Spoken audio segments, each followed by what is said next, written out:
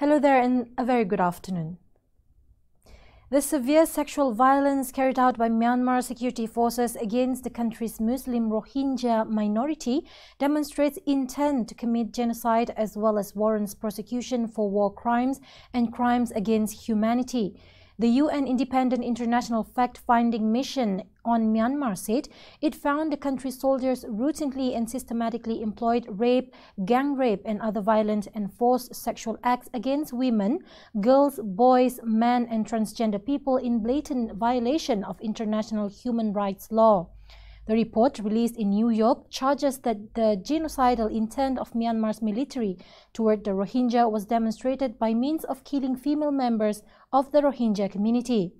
Myanmar's government and military, however, consistently denied carrying out human rights violations and said its military operations in Rakhine were justified in response to attacks by Rohingya insurgents. Lightning struck across the Tatra mountains in southern Poland and neighboring Slovakia on Thursday, killing 5 people and injuring over 100 others in an area popular with hikers and families. Witnesses said the thunderstorm came suddenly on a day that began with clear weather. The lightning strikes pummeled Poland's G1 peak as well as other locations across the Tatras. Prime Minister Mateusz Morawiecki said some among the over 100 injured were in very serious condition with severe burns or head injuries.